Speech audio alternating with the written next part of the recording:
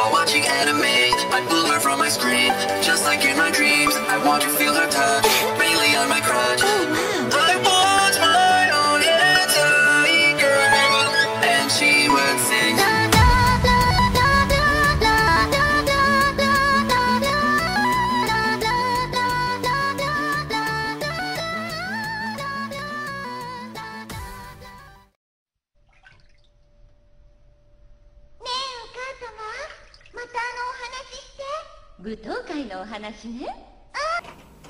Welcome to the Catboy Rants.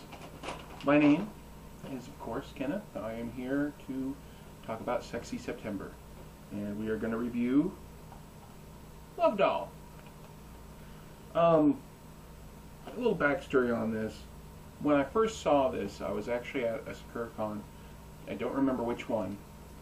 And I wanted something to take back to the room because I was all by myself.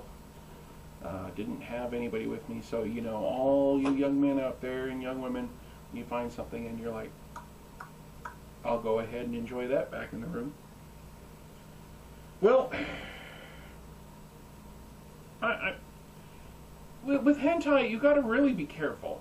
The front doesn't always really show what's going on, and in this case, the animation style there looks very clean, very pristine, very good. However, it's not. It's part of the vanilla series. Granted, of course, there's really nothing vanilla about this series. But it's something that you find with a lot of people, a lot of companies that are out there that are putting out hentai. It's part of the vanilla series or part of this, part of that. This is actually from 2004, so it was probably a 2004 invention. By Critical Mass Video. Yeah. Let's put it this way. The animation style from this, and I'm kind of wondering if this anime actually went from one company to another company to another company to another company through the whole series, because you can actually see from the first episode to the second episode, there's a big change in animation. I mean, even within the first episode itself, it changes the animation style a little bit. So, sit back, relax. There'll be 2 videos of this. Episode 1 of Love Doll. Now, we start out the episode with 2 women in a bath. One a little girl, one an older woman. Turn out that this is Rachel, the little girl, and her mother.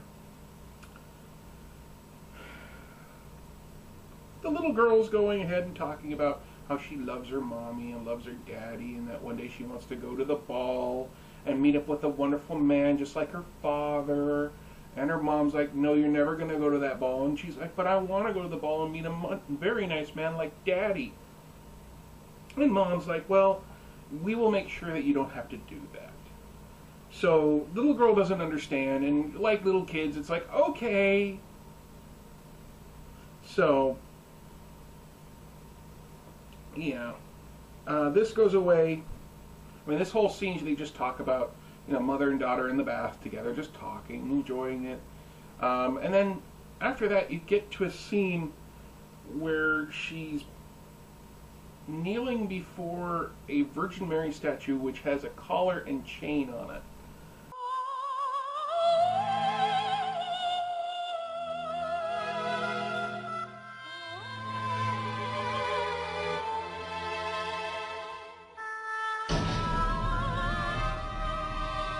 And then nuns are in there using dildos on her and sex things.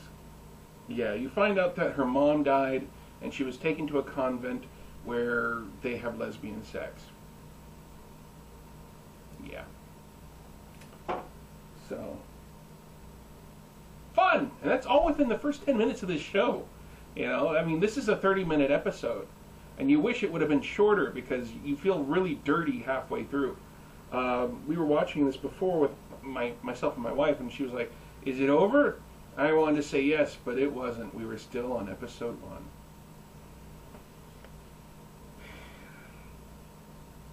She has a good friend and a roommate named Beth. どうしたのレイチェル。早くしないと遅刻しちゃうわよ。Beth is the nerdy one. You can tell because she has glasses on. Yes, you can always tell who the nerdy friend is, and that's going to be the person in the glasses. I'm sorry, it's a frickin' trope. The head of the school is an interesting gentleman because other than heading the school, he is also sexing all the nuns. So, yeah, this is, I thought that, this is weird because I don't remember any of that from church. I don't remember, ye shall go into a school and have sex with the headmaster, and lo, have lesbian sex with thine sisters. I don't remember that. I would have paid more attention in church if that was happening, okay? If that was in the Bible, I'd be paying more attention. I'd have like 2 copies. And then you find out that the reason that, well, one of the reasons she's actually being, Rachel's being, sexed by the nurses is because long ago when she was a little girl, just after her mother had died, she came upon the headmaster and a bunch of nuns having sex. And they caught her, and punishment is kind of like, well, since you saw this, we're going to make it so that we'll turn you into a love slave. And to make sure she doesn't remember, they keep on telling her it was all a dream, and they drug her. So, yeah. Interesting shit. It gets really awkward in some moments. Especially, there's a scene where young Rachel is in the headmaster's office giving him fellatio. For those of us who do not know that word, it means blowjob. So, she's giving a BJ, and the headmaster says, here, I'm going to give you something, and inserts a little pill into her vagina, which she then pees. And then they have sex. And the next day she wakes up, she doesn't remember. So yeah. Interesting stuff. Later on, she is out in the forest, just minding her own business, like girls sometimes do. I know when I was growing up, you'd walk out into the forest and there'd be girls in every tree. You wonder why they were up there. They wouldn't tell you. And they'd wait for a cute guy to fall on. And that's what happens in this, is a cute guy goes underneath her and just falls on. She just falls on him. He hurts his hand, so she licks it. Don't know why. It's probably because the whole thing that saliva in her mouths was cleaner, which is a bunch of bullshit. And then she wraps her hanky around it, and he says, don't worry, I'll give it back to you. Well, later on, a young girl actually is watching this whole thing, and it turns out the girl that's doing that is this very high and tight young lady who thinks that she's so good. And she tells Rachel that she doesn't like it when she hangs around with the Prince Andrew. And of course Rachel didn't know that was the prince that she fell on. She just thought it was some guy. So yeah, it's the prince. And she's like, well, it's alright, I'm sorry. So instead of being like, just leave him alone, she has her cronies. The girl's name is Marcia that's doing all this. Marcia has her cronies hold down Rachel. They then violate her with her shoe. And then she goes and she sniffs some roses and says they smell like a whore.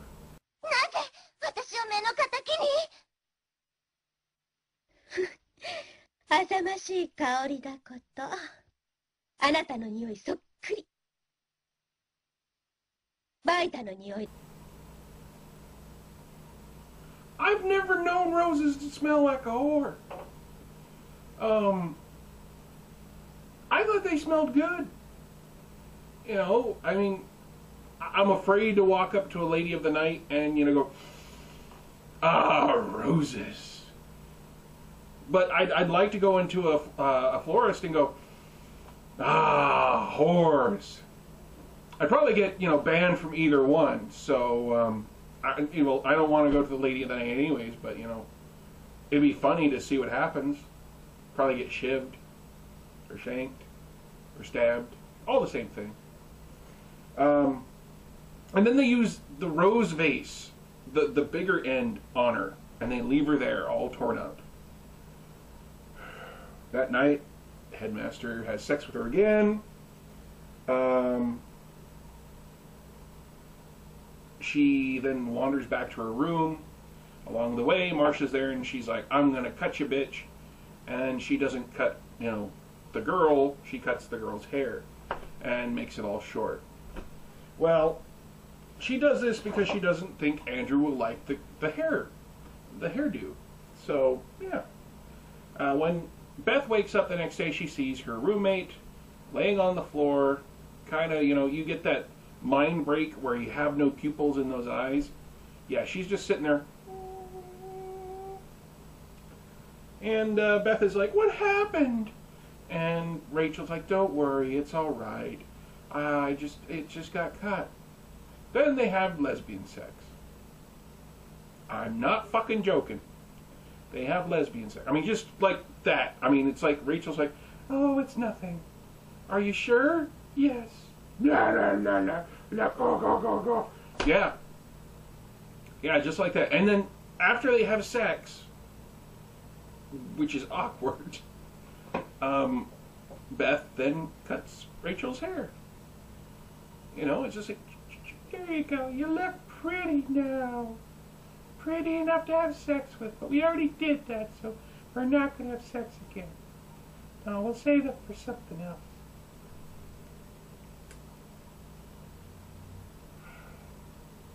That night, yeah, we're skipping. It's like every night she does this.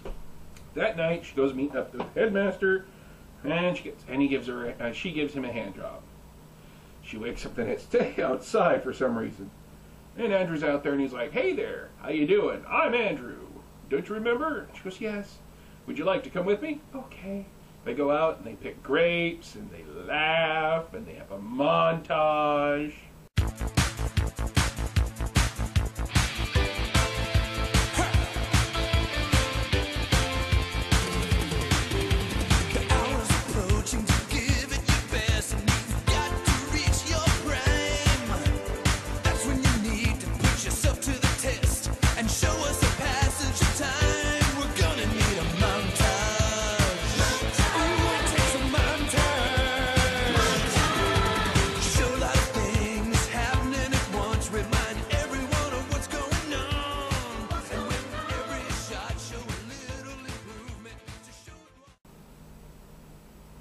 And she goes, "I know you're the prince." And he's like, "Yeah." And she goes, "It's all right." And he's like, "Okay." And it's just, aw. But it's not going to continue. No. What even worse is they kiss at the end of the montage. Then we skip to the night. It's kind of weird. I mean, it's like several weeks.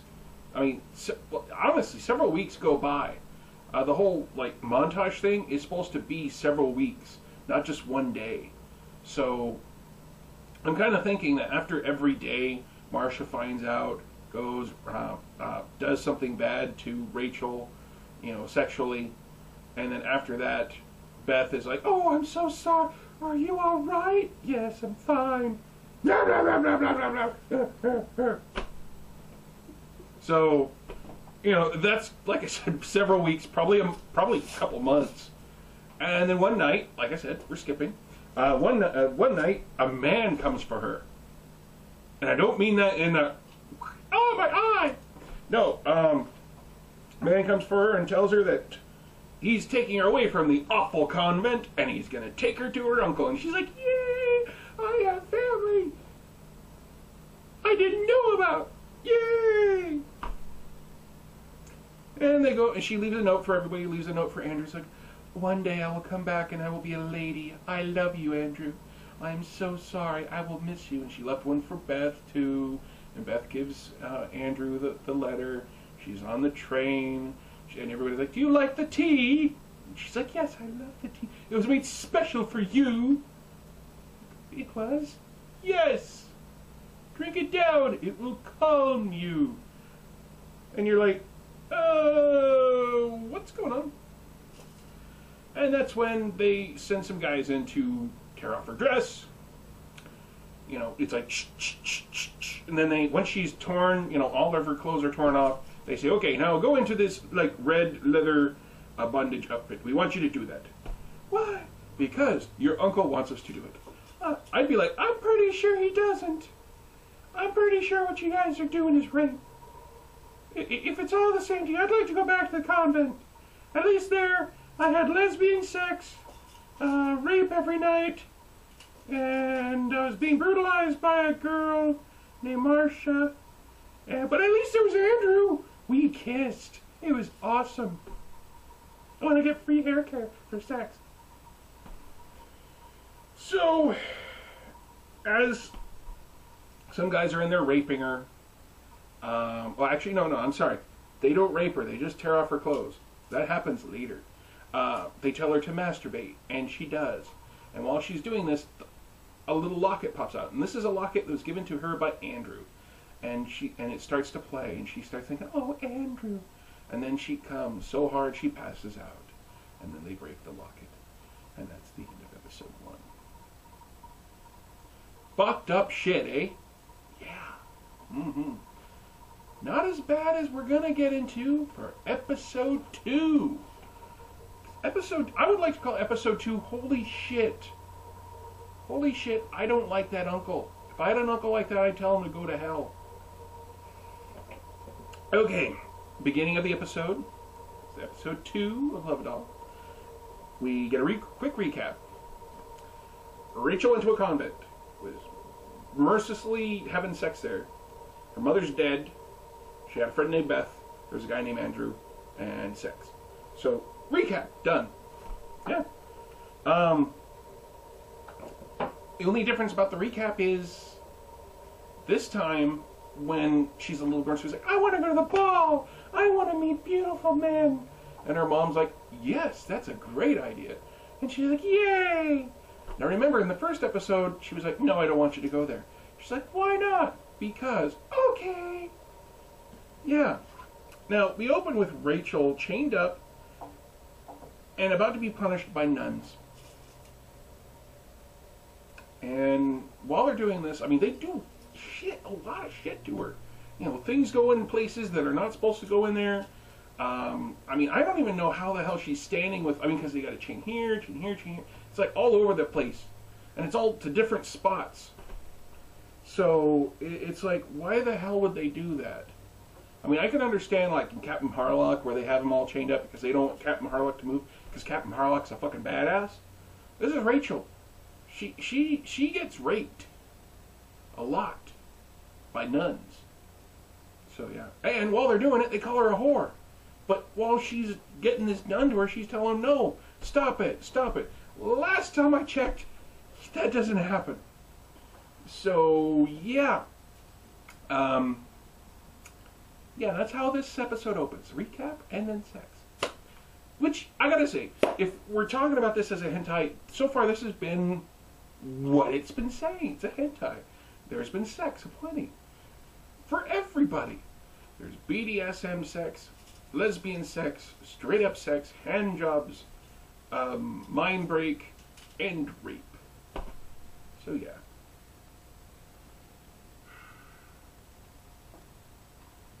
This is when we get into the fucked up shit. The uncle... Now, the end of the episode last time you get to see a picture of the uncle. And the uncle looks like a very young man. Has 2 eyes, a nose, and a mouth. And his servant is a woman wearing nothing but a apron.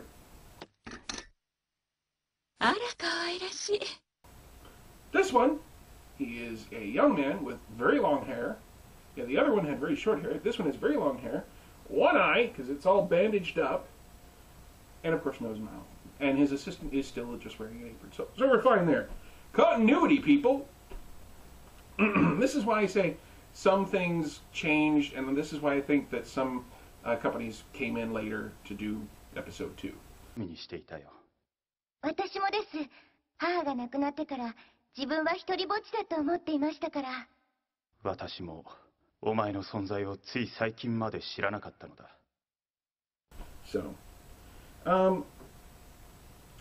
she's in the office with her uncle, and her uncle's like, when you're here, all of our people here will teach you about what you need to be a love doll. And she's like, what's a love doll? Your mother was a love doll. You will be the love doll, a royal love doll.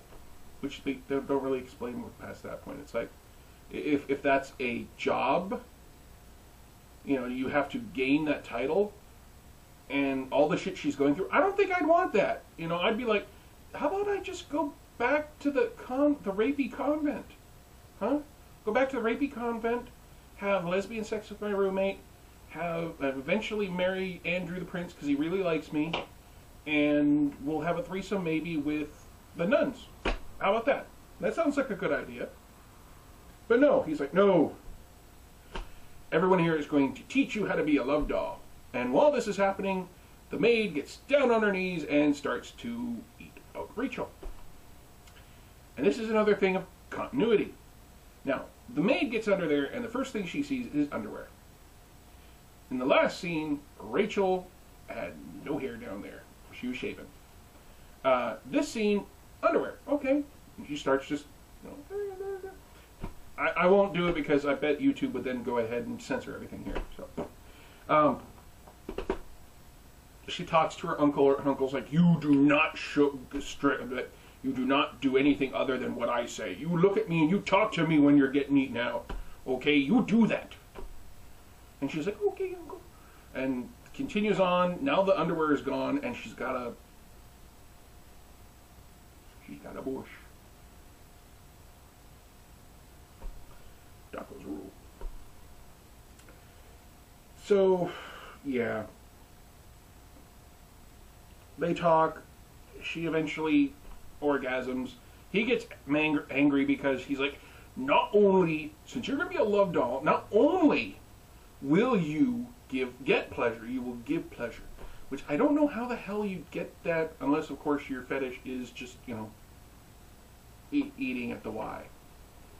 So, yeah. She goes through love doll training. She gets masturbated in front of her uncle, which just kind of sits there like Gendo, just.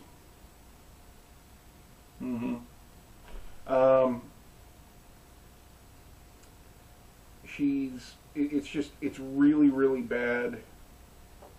I mean, and she's, like I said, she masturbates in front of her uncle. Not only her uncle, the maid, another maid, an old man, and her uncle.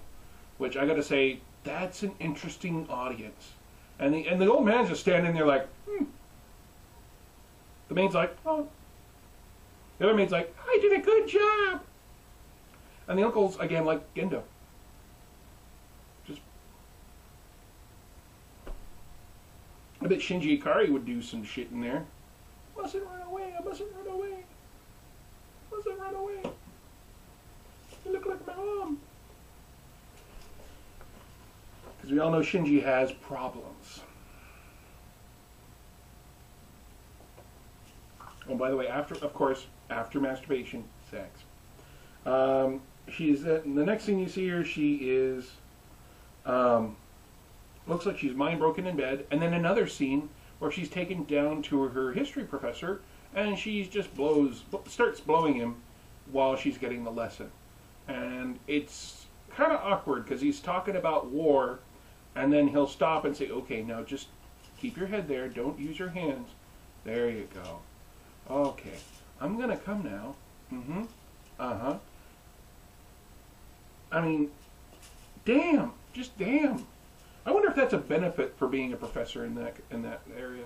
It's like, what we're gonna do is we'd like you, I would love to see that whole thing. Today we are going to interview for a history professor. What is your specialization?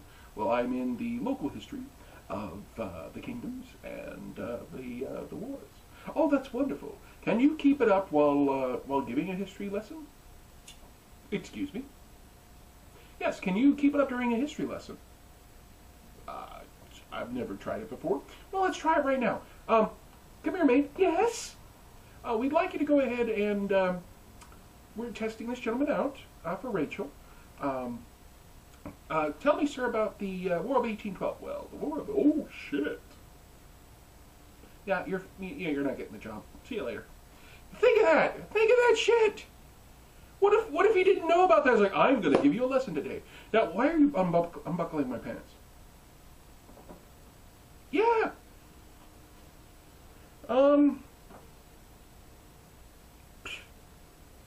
Now, they haven't given her any food, just water. And she's finally given food, but it's dog food in a dish. And she's told that if she doesn't want it, then she's just got to go ahead and go without. And so she eats. While she's eating, it's kind of weird because she's bent on all fours, and all of a sudden, some guy just kind of just like, hi, in between her legs. And the uncle's like, hey, he's here. He's thirsty. Why don't you pee on him? She's just like, what? Yeah, he's thirsty. He's pee on him.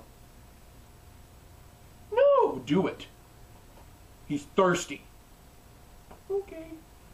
And she does it. And next scene. She later confronts her uncle. Tells him, you know, I don't like this. Why would you do this to your family? I mean, we are family, right? You didn't just be like, I don't like that one. It's got boobs. Yeah. No, you didn't do that, did you? We are actually family. And he's like, yes, of course we're family. She's like, but then why are you doing this to me? Because you can leave at any time you want. She's like, really? He goes, yes. But I will totally sever ties with you, and the family will not help you out in any way. Meaning that you will be a poor, worthless beggar. And I would be like, see you later, Uncle. I'll find some other ways. But she doesn't. And the reason that the uncle says it is because this entire time they've been training her. Even at the rape nurse place. I'm not rape nurse. Rape nun place. The convent. They've been training her to be a sex slave. And it's gotten so bad that it doesn't matter that she doesn't want to. Her body will do it anyways. Which is a bunch of bullshit. But that night, 4 guys show up and they start to gangbang her. Which is kind of, there's one scene that's kind of funny actually. You know, one guy's down below just plowing away. Another guy kind of just, you know, does a flying drop on her front and is like, go! Which I was like, why are they doing wrestling moves with her? Are they going to throw her against the turnbuckle? You know, and then 2 other guys go up there and just like, boob, boob, boob, boob, dick boob, boob. That's all they do. These 4 guys, that's all they do. And they're all laughing. And it's weird because after a while of, you know, getting all this, she eventually, you know, works everybody else. And yeah, the uncle's there. I mean, think about that. Your uncle's constantly there. It's like, what are you doing? I'm masturbating. Great, I'll be in just a few minutes. I'm going to get my chair set up, get some popcorn. Yeah.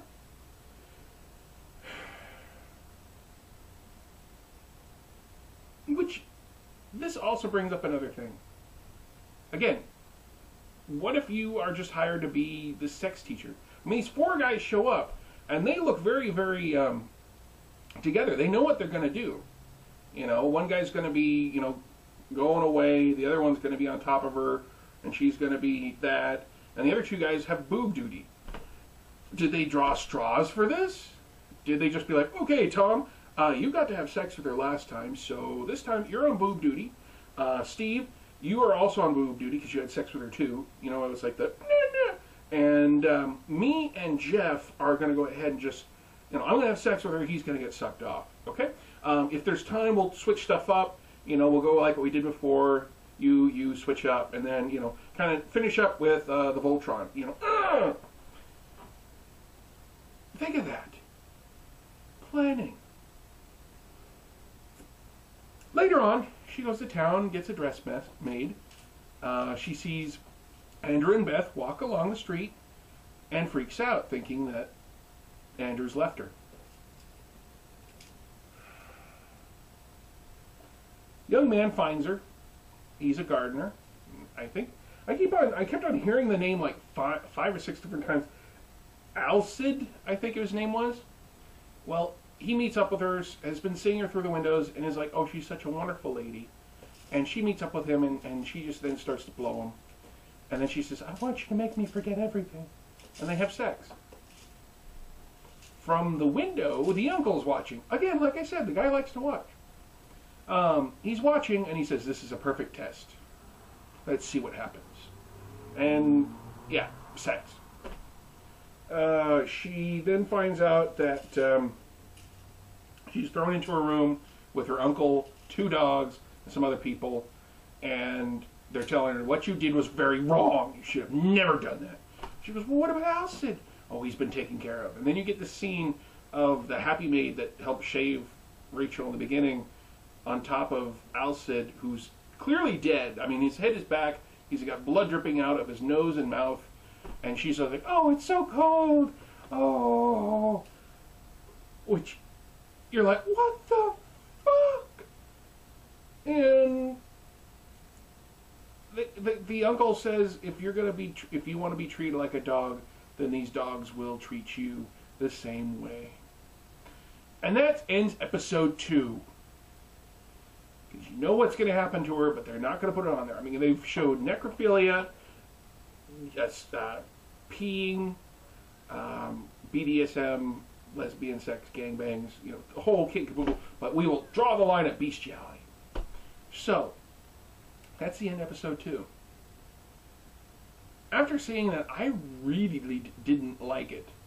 Not so much as, I mean, the story's okay, but it's kind of weird how they kind of jump everywhere, and it just makes me uncomfortable to see a young woman astride a corpse. So, till next time, episode 3 and 4 of Love Doll. Fun!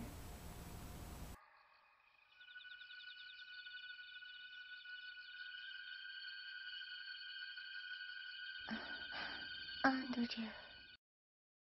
Time for go to bed.